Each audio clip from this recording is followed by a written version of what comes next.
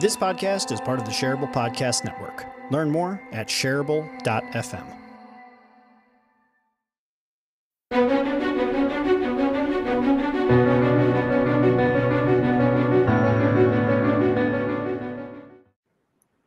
Great. Thank you, Tim. I am Sarah O'Hannison, and I am today's host of the Heroic Council.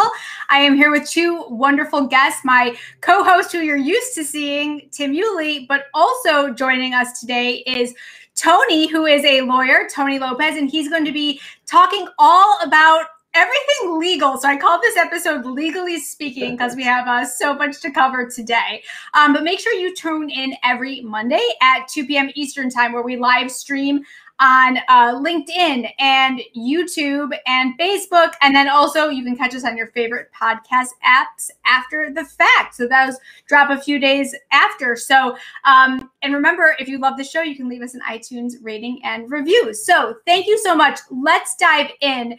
Tony, please tell everybody just a little bit about yourself. And, we're going to get into why the legal stuff matters, but let's start by who are you and what do you do? Sure. Thank you both for having me on the show. Really appreciate it. Appreciate the opportunity to meet everybody out there who's listening to this. Hopefully this won't be too boring, and after lunch we won't put anyone to sleep, of course, hopefully.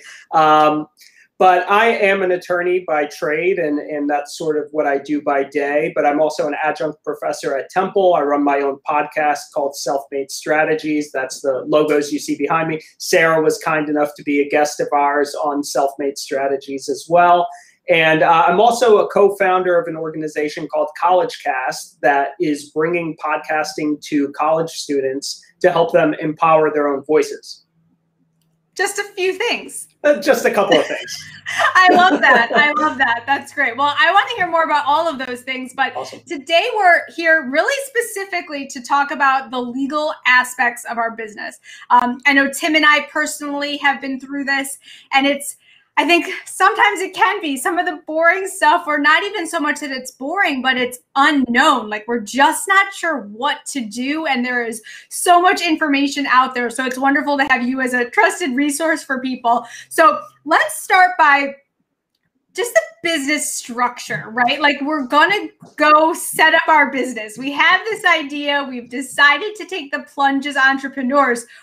Where do we even start legally? And I think it's the business structure, but maybe you can tell us more about that and how do we even get started? Well, first and foremost, thank you for that segue. First and foremost, the thing you want to do is talk to an attorney before you even bother doing anything. And if you're talking to the right attorney, hopefully it's not too boring, and the conversation should be mainly about you and your business anyways. So what you want to do is you want to talk to an attorney about, of course, the structure, the entity choice that you want to choose, what you want to do from a tax perspective, what your long-term goals are, the types of clients that you'll be working with, and maybe some of the issues that you might be facing in the first 3, 6, 9, 12 months of operations of your business. This is not, in my opinion, the time for DIY, right? This could cost you a lot more money in the long run if you do things wrong early on. So you want to make sure that you're setting yourself up for success by working with the right attorney or working with the right legal team. That could be me, that could be another attorney. Just make sure that they're speaking your language, that they're asking you questions about your business, not really talking so much about themselves and how great they are as attorneys, but more so about what you have going on and the types of problems that you might be facing in sort of the early stages of your organization. That's a really good point, because I was sort of thinking, yeah, like technically, what do we need to do? But you're right. Maybe you don't even have an attorney in the first place. What are some qualities that we should be looking for in a good attorney? And I'm assuming we should feel comfortable with them. They're going to be a big part of our start of our business. Yeah, first and foremost, if they're being vague about their billing policies or saying that, oh, it depends on how much it's going to cost, that's probably a red flag to begin with, right? They want to be really transparent, at least I am. And you want to have a clear understanding, and they should be speaking your language. If they're using a lot of terms that seem to be confusing you and they're not explaining things to you in a way that you feel comfortable, that's probably not going to be a good recipe for a good long-term relationship, which is what you should be looking for. Yeah, that's a really good point. Tim. Oh, we lost you. Obviously, a lot of businesses are very different. So is there any things that are like kind of general to like most or all businesses, or or is there a specific approach that attorney would take depending on the industry that they're working with? Yeah, each industry is specific in and of itself, you're right. And each business is going to have its own problems to begin with based on the experience level of the team or individual that's going to be sort of the founding members of that organization. I'd say, look, speak to your attorneys, of course, but generally speaking, an LLC is probably what you're going to be, a limited liability company is probably going to be what you're going to be forming, especially if you're unsure about what you're doing. You probably don't need a more complex business structure. So I'd say that generally speaking, an LLC is going to be a good fit for the majority of the businesses that are starting up. And they can be very sophisticated and still be an LLC. But that's also going to enable you to have a lot of flexibility down the road in terms of how you want to set things up, how you want to allocate profits and losses among the founding members or the members of the organization as you grow. And it's just going to give you the most flexibility, most likely. That's really helpful to know, because that was a question I also had, was if I start this and I create it in a certain way, I mean, am I stuck forever? Like how easy are some of these things to change once you have them set up? Because it's a little scary when you're just getting started, like sign here, and it feels so formal and final. Yeah, long term, I mean, the longer you go, the harder it is to unwind, right? Because you just have more complexity from accounting perspective, and maybe, you know, the funds and the assets and the liabilities of the organization. All of those things make it a little bit tougher to wind up or to transition into something else. I'd say, again, from a simplicity standpoint and from a flexibility standpoint, the LLC is, generally speaking, one of the better options for businesses. Of course, you can form as an S Corp, which is a subchapter S corporation, or a subchapter C corporation. Now, generally speaking, a very low percentage of startups are going to want to go subchapter C from the gate. So what you want, generally speaking, to get the most tax advantage and the most tax benefit for your organization is to form as a pass-through entity. This is going to get a little confusing, and that's where you want to kind of have that conversation with your own attorney about what's the best structure. But both of those pass-through entities would be an S corporation or a LLC. Now, the S corporation is a little bit harder in the sense that it's tougher to administer from an administrative perspective. You're supposed to have an annual meeting every year. You should have a board of directors. You need bylaws. You need a shareholders agreement. There's a lot more in terms of moving parts going on. With an LLC, you really just need, how many members do we have starting this organization? And even if it's a single member, I can have a single member LLC, which is what's called a disregarded entity, generally speaking. And all you really need is an operating agreement. You don't need a board. You don't need to have all of this complexity surrounding the organization. It's very, very flexible. And that's why typically, not in every case, but typically we might suggest that people consider that first. So, okay, so we have our LLC set up. And we're what are generally like the next steps? What are some important things that we need to be considering so we can protect ourselves in our, like, let's say hypothetically we work with clients, so like we're protecting ourselves in the case something goes wrong with one of our clients. Like what should we be thinking about next? Well, this is where having a really savvy and a good savvy attorney that speaks your language is important, right? Because let's say, Tim, you're going to start a business, right? And let's say it's going to be a widget factory, right? You're going to develop widgets. You're going to sell it online. You've got this great idea for a Shopify site. Well, this is where, if I were your attorney, I'd be stepping in and saying, okay, well, what type of clients are you dealing with? Do we have any cybersecurity issues? Do we need any particular agreements, like a master services agreement or some form of agreement to protect you and your organization from potential liability risks? And really what we're going to sit down and do is have this discussion where we sort of map out a timeline of the first 12 months of your business, right? When do we need those agreements to kick in? Do we have intellectual property issues that are concerning? Are you going to be competing at a national level, or is this really just more of a local thing?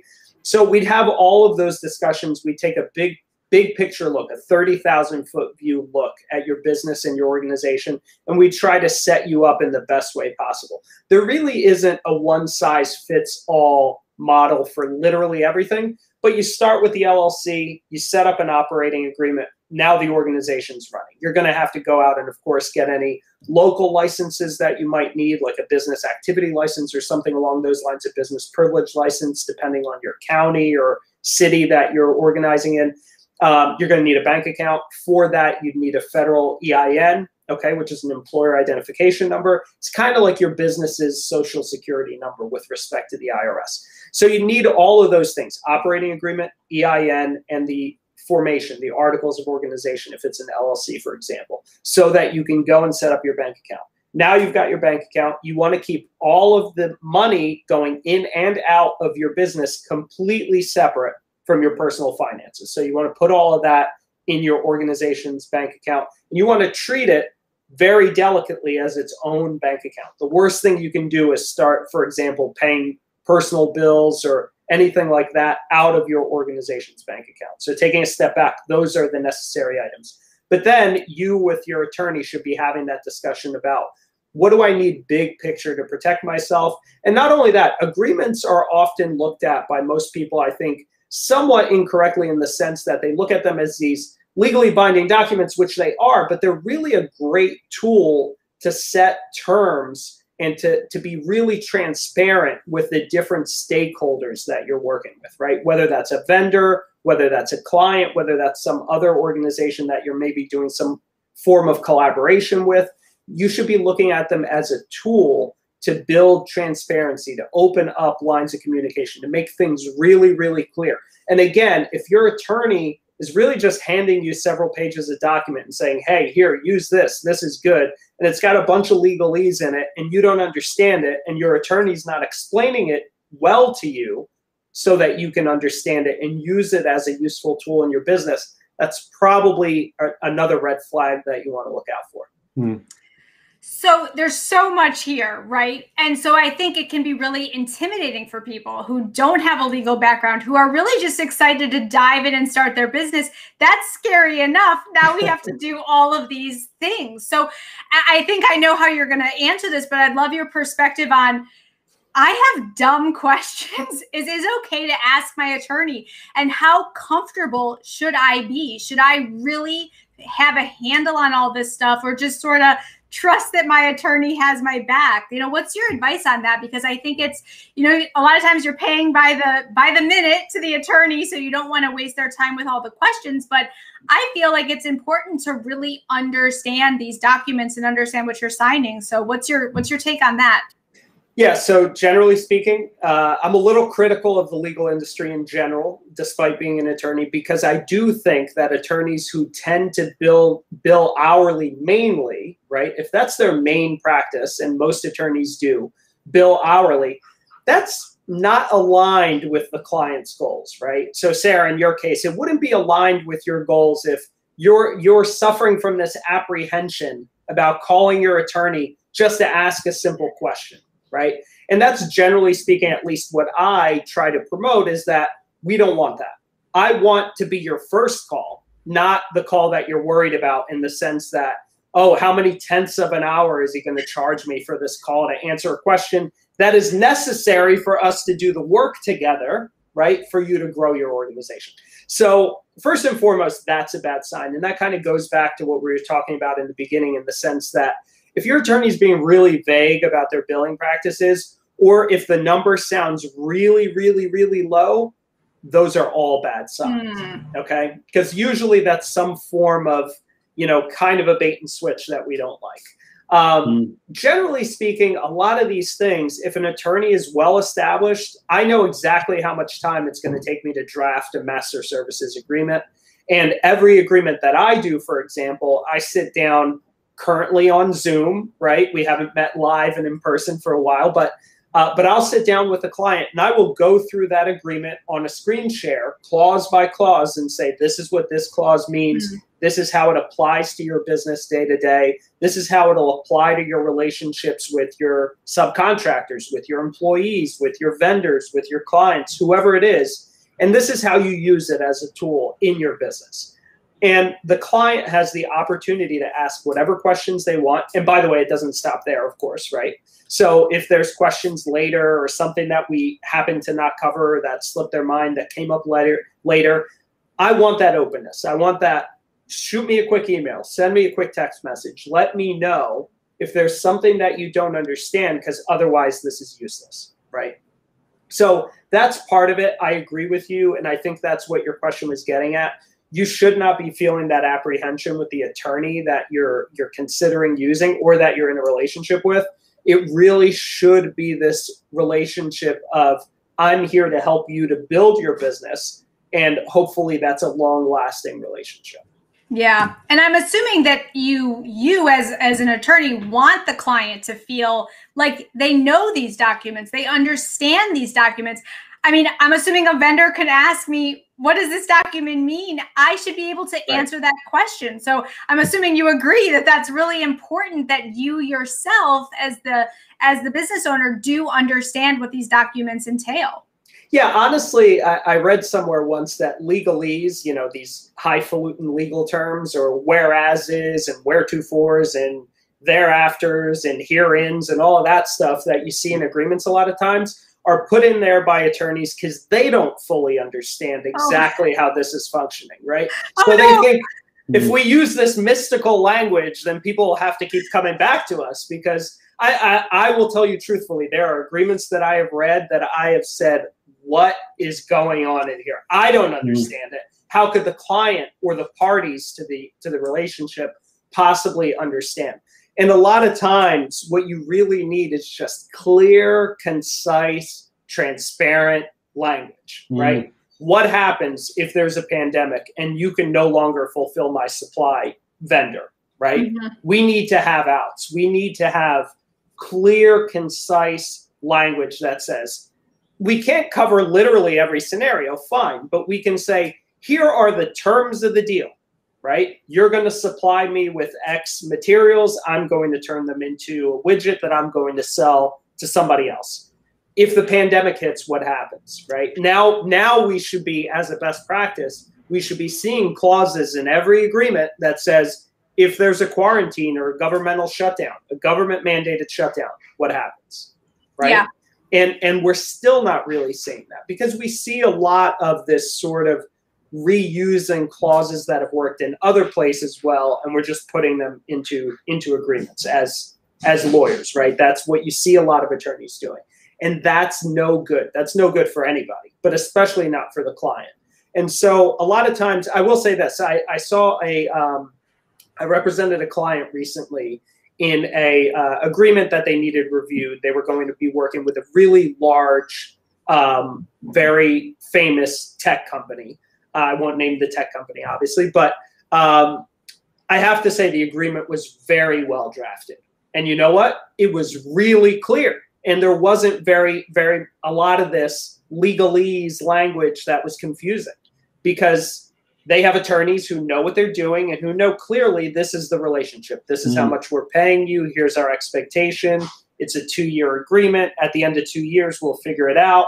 But here's exactly what we're looking for. And it was very, very clear. So I think that's what you want to see more and more the more we go forward is my attorney, A, speaking my language? Because if they're not, they don't understand your business, okay? That is clear as can be.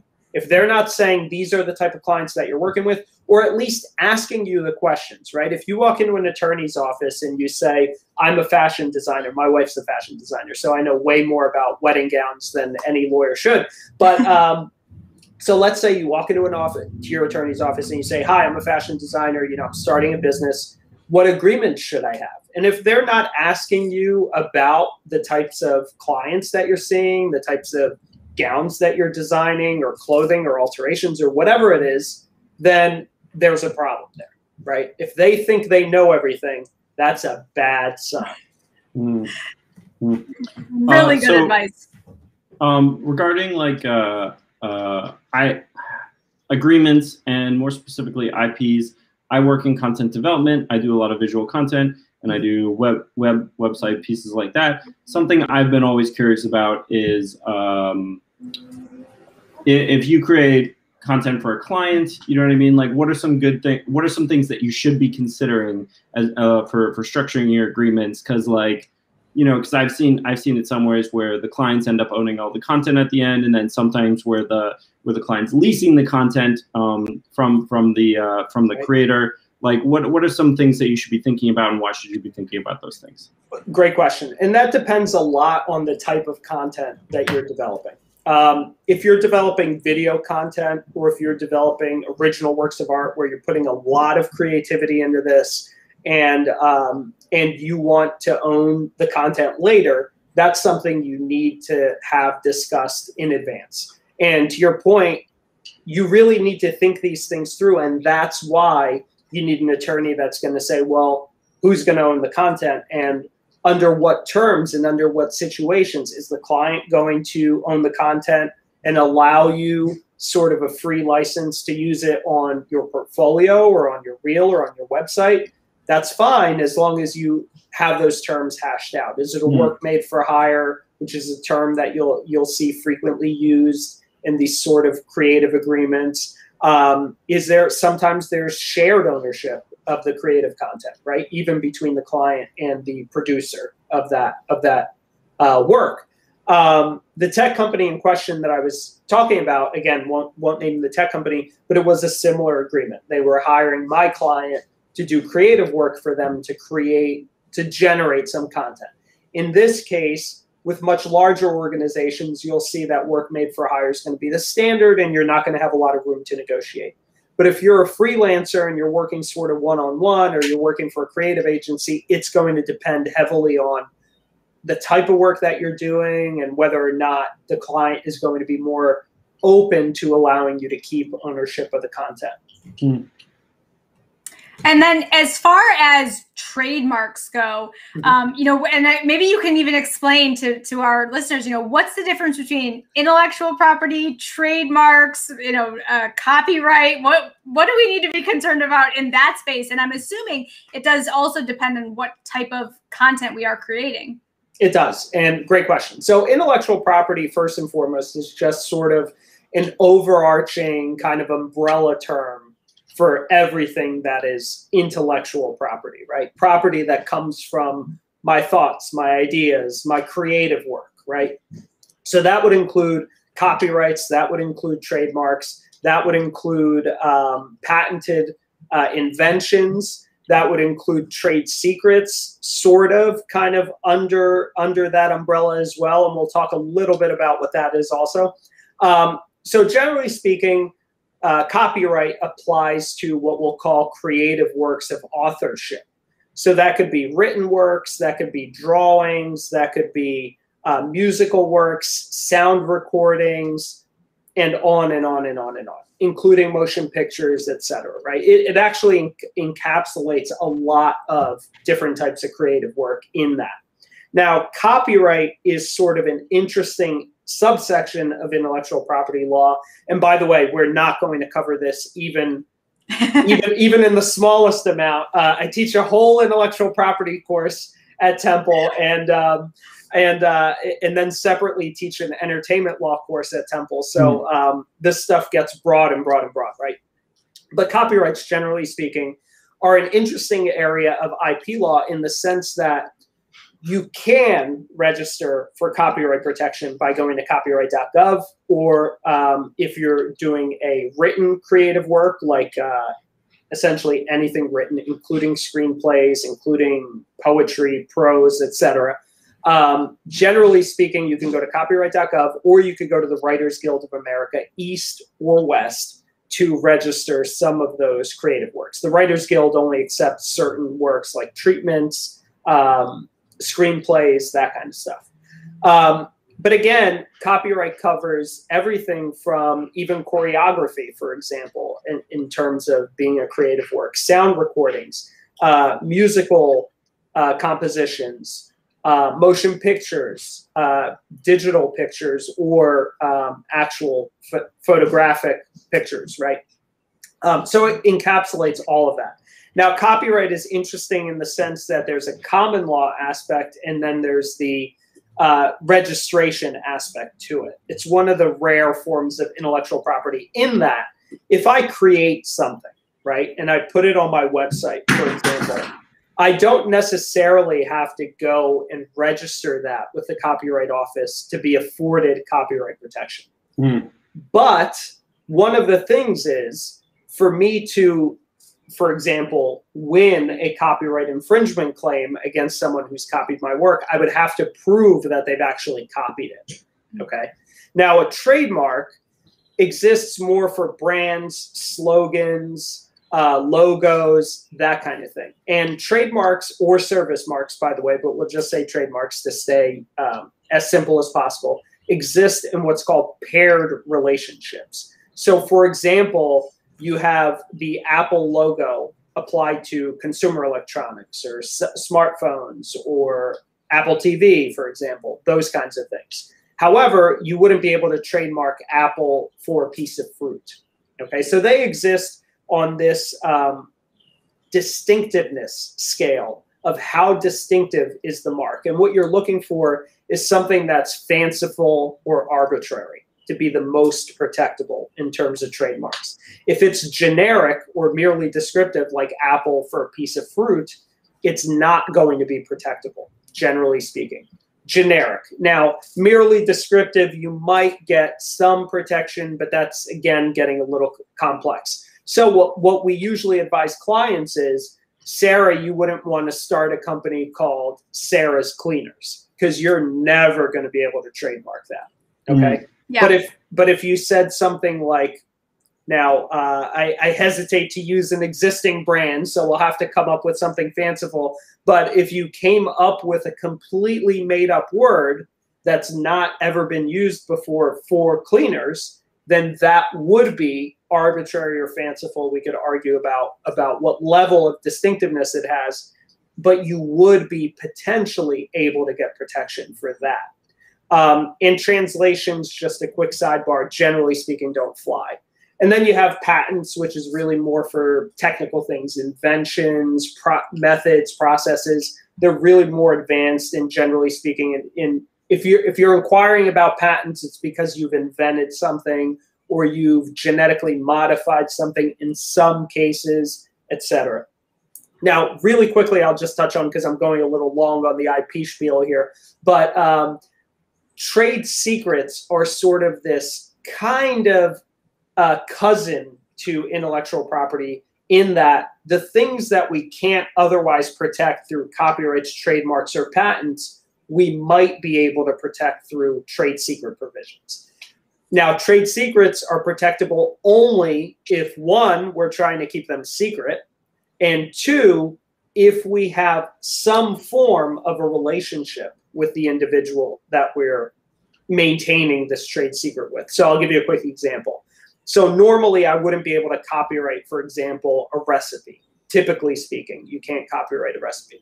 So what we can do is we can have an agreement with our vendor that's creating, at the commissary or something like that, that's creating our recipe, our formula, like Coca-Cola is a great example, right? You cannot copyright their recipe, but they obviously need to produce it in large quantities. So they can have an agreement. An agreement creates a relationship with their vendor or their manufacturer or whoever that says, we are going to provide you with certain confidential information, including but not limited to our recipe. You agree that you're going to keep that secret recipe also secret.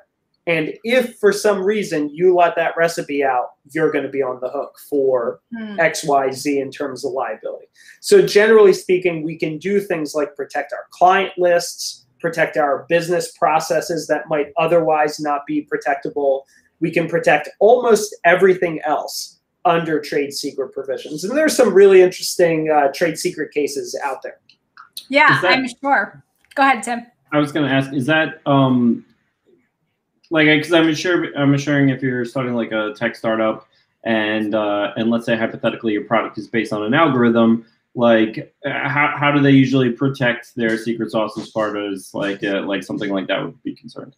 Yeah, so trade secrets would include what everyone's heard of, NDAs, right? Non-disclosure agreements. So the trade secrets are really more of a strategic way to protect our intellectual property that we can't otherwise protect with these other tools. And to your point, exactly what we would do is we would say, okay, we're going to try to develop this algorithm, this software, this app, whatever it is, together. And to the extent that these items, you know, the information that we're sharing is not protectable by other means, we're going to agree to keep it secret. And generally speaking, those provisions outlast the finality or the termination of the agreements between the parties. Gotcha. I think what I'm taking away from this, though, is that this is a lot to keep track of, right? Yeah, call your lawyer.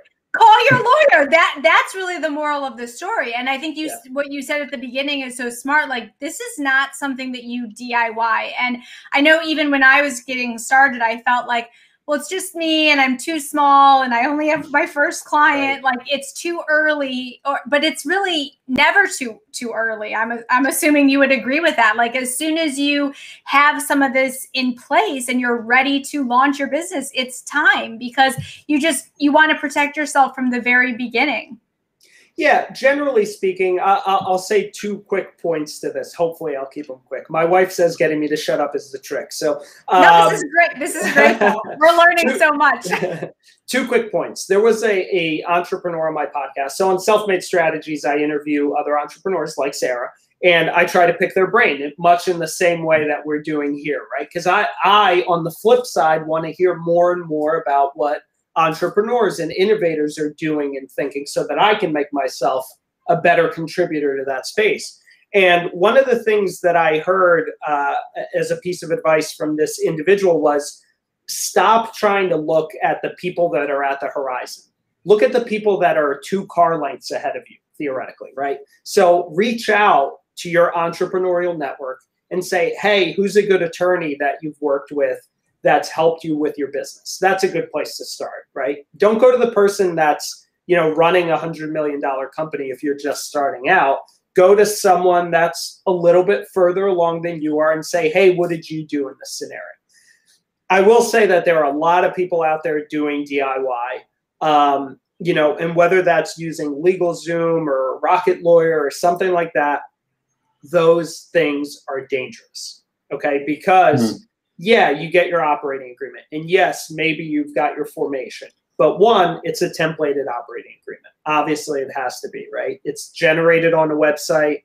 There's not a lawyer sitting there working with you and saying, these are the things you need to be looking out for. And the other thing I'll say is, I can only speak for myself. I know that there are a lot of lawyers out there with very shady practices. I'm sorry, but it's true. But speaking for myself and speaking for many other colleagues that I do know that are colleagues of mine in the legal industry, most of us will have a conversation with you and say, hey, yeah, let's have a quick phone call for 30 minutes, or let's do an initial consultation for free, or whatever it is. But just be transparent with that, right? When you're reaching out to the different attorneys that you're looking for, say, hey, will you meet with me for a half an hour on the phone, or at your office, or over Zoom, or over the umpteen other ways we can communicate with each other these days, and give me just kind of the big picture of what I need to do to prepare myself. A quick plug, Alex Hillman over at Indy Hall and I are actually working on some resources for early stage entrepreneurs to be able to have this information in one place so that it can demystify the process. Because quite frankly, I'm of the belief that the more educated that people are, the more educated the consumers, entrepreneurs in this case, are when they're coming in to talk to me, the more prepared they'll be as well, right? And hopefully for everybody out there. So the idea is really to try to build up, you know, as much of this knowledge base as you can. And there is a lot of knowledge out there on the internet that's also useful. But of course, I think you do want to work with an attorney that speaks your language, that you like working with, because these things are going to be important down the line. Yeah. So I love that you're doing that. But go ahead, Tim. Thank you, sir.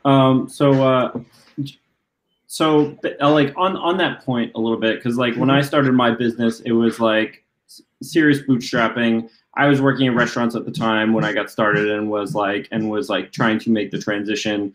And then like even after I left, you know what I mean? Like most of the resources that were coming in were for my basic needs and like some upgrades to my business. Like what do you think is like if somebody's like kind of like really tight when they're getting started, like where should they put their resources as far as like their legal needs are concerned?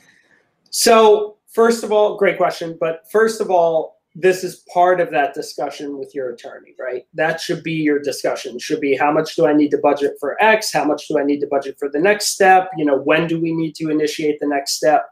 First and foremost, I personally, I can't speak for others, but I personally try to, again, help out with that timeline, right? To say, here's your first year so that you have some runway to say, I need to be putting X amount aside so that I can protect myself. Not to scare people out there, but this is true. People get sued. This is America. You can sue anyone for anything pretty much. So people get sued all the time. And making a mistake can cost you a lot more than, you know, budgeting. So I'm all for bootstrapping. My wife's an entrepreneur and ultra bootstrapper. She's very, very savvy. So I would say that typically speaking in your first year, you're probably going to be in the ballpark of $10,000 in legal fees if you're doing everything right. But that's including IP stuff. That's including your formation, your operating agreement, all of those things. That's including getting a bunch of agreements set so that you can work with your clients, so that you can work with potential stakeholders, right? That's different for each business. There are businesses that come to me and say, you know, I'm a single member LLC. I'm doing cupcakes out of my house right now, but I want to take this to the next level. So what do I need to do? All right, well, you know, you probably don't need employment agreements right now. You probably don't need crazy vendor agreements. You probably don't need a lot of these things right now. Get yourself formed, get yourself a single member operating agreement. That shouldn't cost that much. Get yourself an EIN, get yourself the bank account. Maybe you want to have an agreement that's sort of a master services agreement that you're giving to each client. Does not have to be earth-shatteringly complex, but you probably want to protect yourself from some liabilities like food allergies, like, you know, your expectations with your clients, all of those things. There's the old adage that oral agreements are worth about as much as the paper that they're written on, right? So you have to be really, really cautious because that's how you're going to get burned. You're going to make a mistake early on and you're going to be left very vulnerable. So, you know, for the cupcake person that's transitioning into their first, you know, big step, they're probably not going to need the 10K unless they're considering renting a commercial space. Hire an attorney to negotiate your commercial space agreements. I cannot emphasize that enough. Those agreements are usually pretty negotiable. If you're going in without an attorney, you're probably missing out on either saving yourself some money or getting yourself some benefits. B, I can tell you that I have saved my clients a lot in terms of the fact that we get provisions in there that hold the landlord accountable if the space becomes, for example, unusable because there's leaks, or because the AC doesn't work on a hot day like today, or because the flooring wasn't finished. These are all true stories, by the way, sadly, that were protected because I threw a clause in there that said, landlord doesn't fix within 5 days, guess who's paying the rent? Not my client. The landlord's going to abate that rent because the client deserves to have the use of the property. Now, if the landlord's reasonably making it, I'm a reasonable person. If the landlord's reasonably making efforts to make those repairs and, you know, there's a chip shortage overseas and they literally can't fix it, but they put some space units in there to cool the space, they did what they were supposed to do, let's be reasonable. But if the landlord's being unreasonable, and a lot of them are, I want to make sure that my client's protected. Now, if the client goes in and just says, love the space, how much is it per square foot, and signs the lease, guess what? That's going to be a problem. And trust me that I'm not kidding, that I've had clients that signed the lease, landlord was treating them like they were, you know, the queen of whatever. Day one, client walks in and half of the flooring is missing, was not finished to spec. And the landlord blamed the client, by the way. Not a pretty scenario. But luckily, because we negotiated certain provisions and because we made sure that we had ways to keep the landlord accountable, at least that client was able to avoid having to waste money on rent when the space wasn't ready. So those are the types of things that your lawyer needs to be an asset and a resource to help you be better, not be one of your line items that you say, ugh, I got to call this guy. I'm going to spend, you know, however much per tenth per hour, and I'm going to hate it. That should not be the experience. Yeah, it's a really good point. I also think, you know, you are like I am one person. I have been through my own life experiences. Yeah. But the reason to go with your lawyer is because how many clients have you worked with? How much experience have you had? You've learned from every single one of those. That's part of what I'm paying for. I'm paying for your knowledge and experience in this space so that I don't make a mistake that your other clients have made. Yeah. So I think that's important too. Like you are paying for expertise in this case. And, you know, and when it happens, it really does matter. I also think you think when you're small, it's just you think, well, that won't happen to me. I'm just little Sarah here doing my thing, but it can. And I think that that's really important. Like you think it can happen to you, and I'm sure you've had cases where people have had that happen. Like I never could have imagined, who could have imagined a pandemic? You know, things happen in life that we can never imagine. We have to be prepared. Yeah, especially in the IP space, real quick.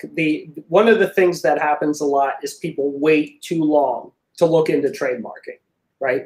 And again, if you're not working with the right attorney that's saying, hey, look, if you're opening Sarah's laundromat, I'm not going to tell you I know you're not going to get that trademark, right? So I'll tell you from day one. And that's not necessarily a bad thing because maybe you don't need to, right? Sarah's Cupcakes is fine. You're going to sell cupcakes. You're Sarah. You're good with that. You just want to do, you know, a side hustle or a smaller business, fine.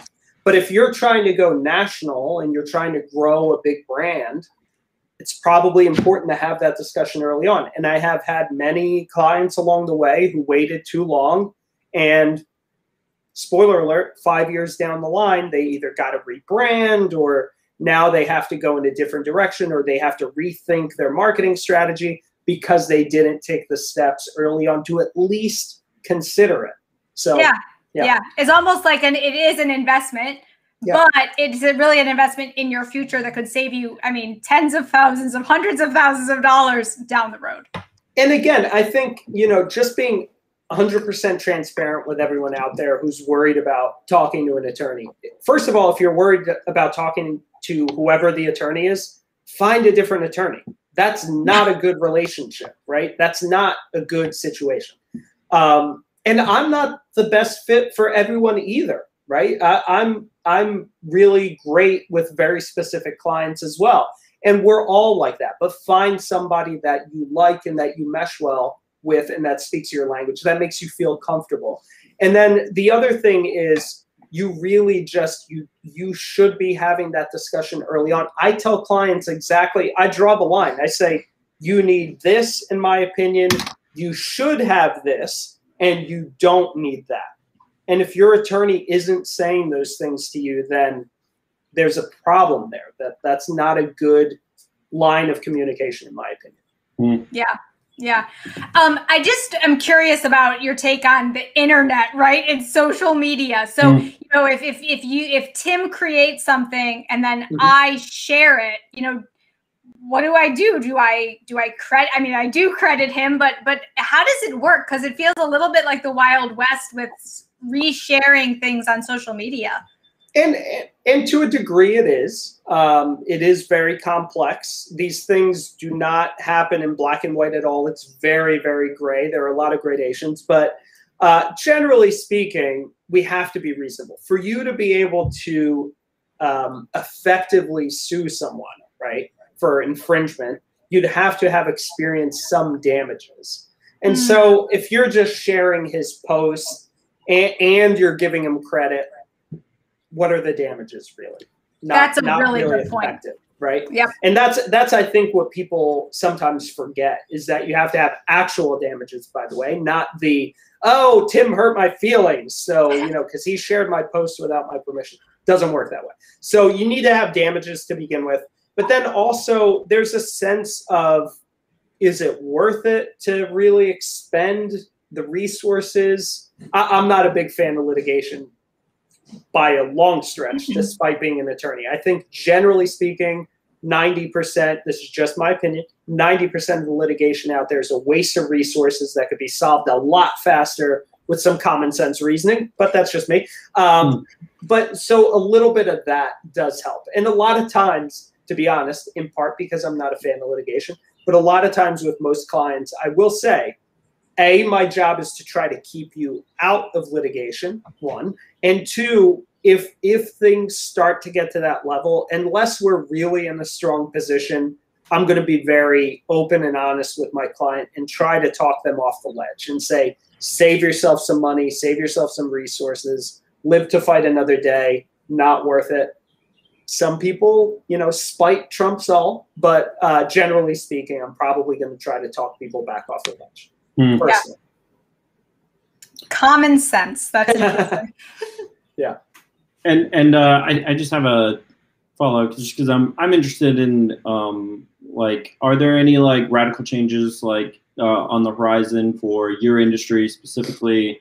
With like, I mean, I imagine like how IPs are now with social media and online stuff is very complicated today, and a lot of people have more access to a lot of things that they didn't used to have, and there's a lot of businesses opening in different spaces than there used to not be. Like, is there anything on the horizon that you see like you and your work and your industry changing a lot in the next like 5-10 years? Yeah, there is a big one, and that is in the NFT, the non-fungible token space. So what I see is, I know a lot of people are super excited about all these big ticket NFTs being sold, and you know, cryptocurrency was really, really hot when it was kind of climbing, and now that it's cooled off a little bit, you're seeing a little bit less of that on the internet. But what I actually see is in the next 5 to 10 years or so, you're going to see the application of non-fungible tokens in their use for as kind of a certificate of authenticity or a means to track ownership.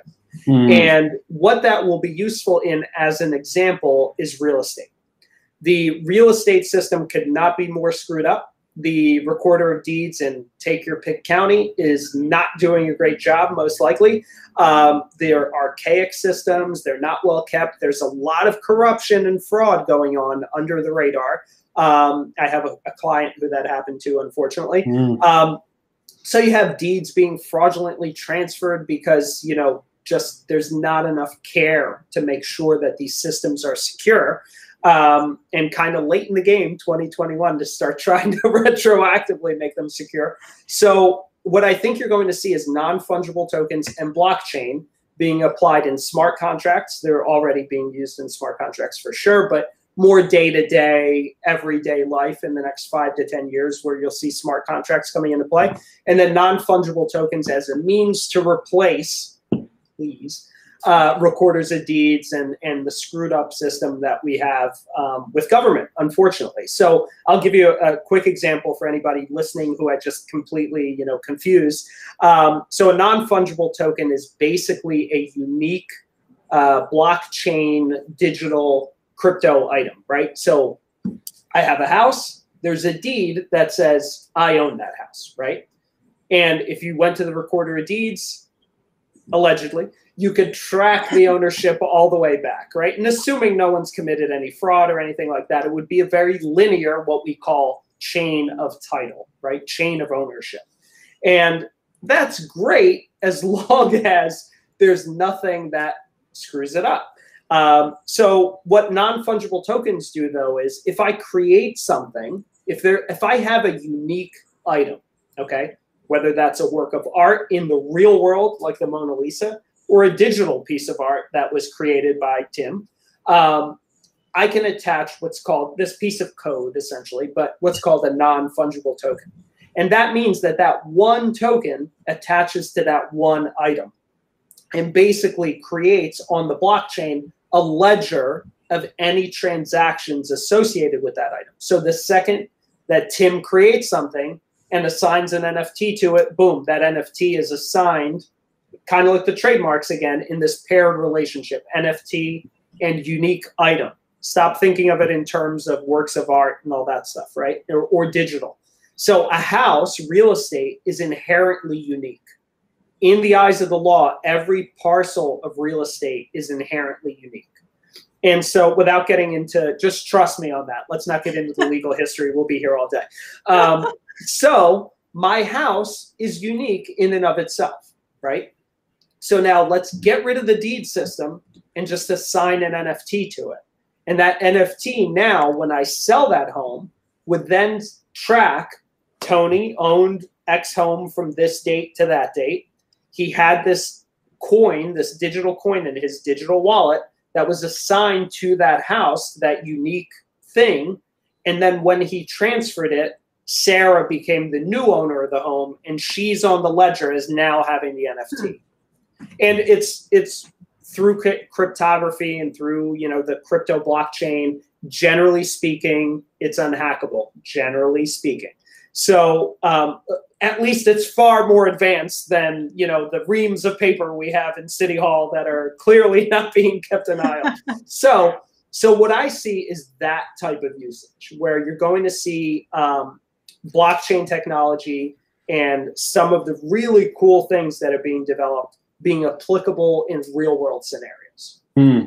That's awesome. I'd imagine, though, on the same token, then that's cause for corruption as well, potentially. So it's creating a whole nother legal field. Well, less so. So here's, and again, I'm not an expert in this space, by the way. I'm just an enthusiast that's enjoying watching all this stuff happen. But an expert would be able to tell you. We did do an episode of Self-Made Strategies, if you dig back a few episodes, sometime around Sarah's. So go back and listen to Sarah's and then catch up and you'll get the NFT episode. We talked about it. The blockchain is much like the internet, okay? And so what I mean by that is it doesn't exist anywhere. It exists because of all of the computers, essentially, that are linked to it. So they all verify the blockchain, right? And therefore make it much more difficult to crack or to hack, because basically you have tens of thousands, if not more, probably way more computers, essentially, right? I'm really dulling it down as much as I can, verifying the transactions. And so if a handful of them got hacked and said, no, Sarah didn't buy it, Tim, you know, nefariously, sorry, Tim nefariously somehow got access to this NFT and he's the owner, the 9,000 some other ones would say, no, wait a minute, those blockchain ledgers are incorrect. They don't match the 9,000 that we have over here, and therefore that gets nullified. So that's what makes it, and again, I'm dumbing it down way, way, way down, and mostly because I'm dumb. But that's basically, in very rudimentary terms, that's basically how it works. And that's why it's so much better. Because now, go ahead, Tim. Sorry. I was just going to ask, do courts and already legally recognize smart contracts, or does legislature need to, do we need legislation to recognize them? Yeah, so unfortunately, things are speeding up a little bit, but the pandemic really shined a light on how far behind we are on a lot of these things, right? In part because we have the infrastructure, we just weren't flexible with it. And the court system and the legal industry, maybe purposely, maybe not, I don't know, conspiracy theory, is a little archaic. And I think that it's intentionally dragging its feet on what's eventually going to be inevitable. Now, the legality of it, there was already one property sold, I think, don't quote me, but I think it was on the West Coast with an NFT attached to it. Not exactly the way that I explained it in terms of the use that I see. This is just my hypothesis, but there has already been some of those examples. And so anything that you can attach uniqueness to, you could essentially tie to an NFT. Would it overpower the Recorder of Deeds office to the extent that I'm envisioning in my utopian society? Probably not, because they're going to hang on for dear life, right? But But there's hope, at least, that we could say. I'll tell you right now, without divulging client information, what's going on. So in Philadelphia, and this is true, so there are nefarious individuals out there fraudulently transferring deeds electronically using the city's e-recording system. Now, here's the saddest part of that story, is that the Recorder of Deeds office, I speak as a whole, and it's essentially true, knows that this is going on. This is in the news. If you go Google it, it's there. It's in the news. And as a matter of fact, I, pre-pandemic, went in person, and they essentially said to me, oh, so-and-so? Oh, yeah, they fraudulently transferred like 9 other properties, not just your clients. So they know it's going on, and still no one's doing anything about it. And the worst part is that the clients, the individuals that are the innocent victims, have to go hire an attorney, expend additional resources to get back what's rightfully theirs. And what the city and the Recorder of Deeds office clearly knows is fraudulently happened. So there isn't even a quick way to undo it. That's how archaic our system is, right? That the nefarious individual is basically doing one of these outside of City Hall, and my client and others are the ones saying, well, I'm stuck. I have no choice but to pay an attorney, go through the legal system, which is dragging its feet beyond all belief, especially because of the pandemic. Now, we couldn't have predicted that, but in the best case, pre-pandemic, it would have taken 6-9 months, in the best case. And so you have these situations where it's clear, we know, common sense. The 3 of us here are saying, this is ridiculous. How come no one's solving it? And nobody is, because and the vibe down there, by the way, is not my problem. You have to go file your complaint in court and go through the procedure. And we're sitting here saying, myself and my clients saying, this is happening. Yeah, we know. And there's no quick way to undo. You're telling me, that the document I'm holding in front of you is fraudulent. And you're telling me that I have to tell my clients we have to go to court. Whew. Yeah. It's frustrating. It's especially frustrating because as somebody who wants us to have effective I'm sorry, I'm going off topic, but as far as somebody who believes that I don't know, I think it's important to have effective governments, you know what I mean, and stuff like that. This undermines trust in what the government can do for society, and it kind of proves all the people that you know what I mean, have stuff to say about governments and try to undermine it all the time. You know what I mean? It proves them right in some ways. You know what I mean? And it's sadly, it hurts. It's very sad. It's very sad that it's 2021 and this is the way that things are. Yeah. Right. Yeah. But you see it everywhere. It's not just in this one example. You see it everywhere. And that's the thing that we hope that these disruptive technologies can eventually overcome. But as you see with cryptocurrency, it's the same thing. Governments are going to hang on for dear life because that would completely rock the system. And not because it would rock the system and make it collapse necessarily, but because, then the Recorder of Deeds wouldn't be. By the way, that's an elected position. Yeah. But have you ever voted for a Recorder of Deeds? No. I haven't. So, yeah. Oh, boy. Well, I think what we've learned today is that we need a good lawyer, and we need somebody in our corner who's going to fight for us and help us and guide us through this process. So, Tony, please share with everybody how they can work with you, how they can get in touch with you. And I'd love to know how we can, stay on top of some of these new features and programs you're releasing. So what's the best way to get in touch with you? Awesome. So I'll make it really easy. On Instagram, mainly @CollegeCastPods, all one word. We're doing really, really cool things. We've got our pilot students, our first years launching their podcasts. Super, super cool program. We're hoping to empower student voices, and we're really trying to do good overall and to help people kind of take control of their own outcomes, hopefully building some budding entrepreneurs and content creators. @Self-Made Strategies, also one word, and that's Self-Made Strategies on wherever you listen to podcasts as well. Please subscribe, leave a review, etc. And @Lopes Law LLC at Instagram as well. We don't post a lot there. LopesLawLLC.com if you need to reach out, or info@LopesLawLLC.com.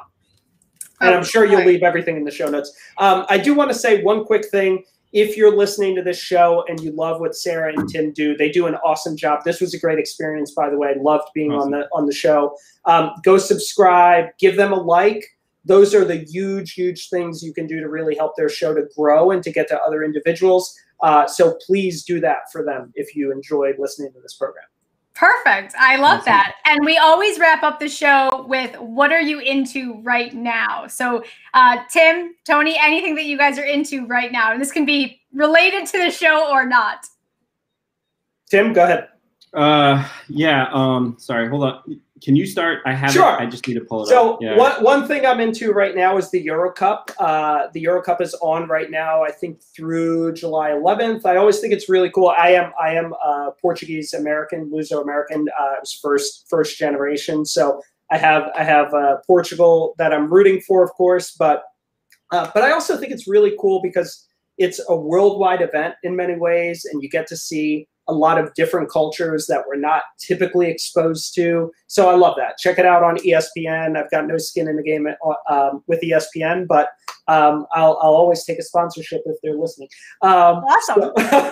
So that's what I'm into right now. All right, Tim. And I'm actually, this was a recommendation from Jeff, who's unfortunately not here today. It's by author Brene Brown. It's called The Power of Vulnerability, Teaching Authenticity, Connection, and Courage. What I really like about it, it's kind of like the anti-self-help book.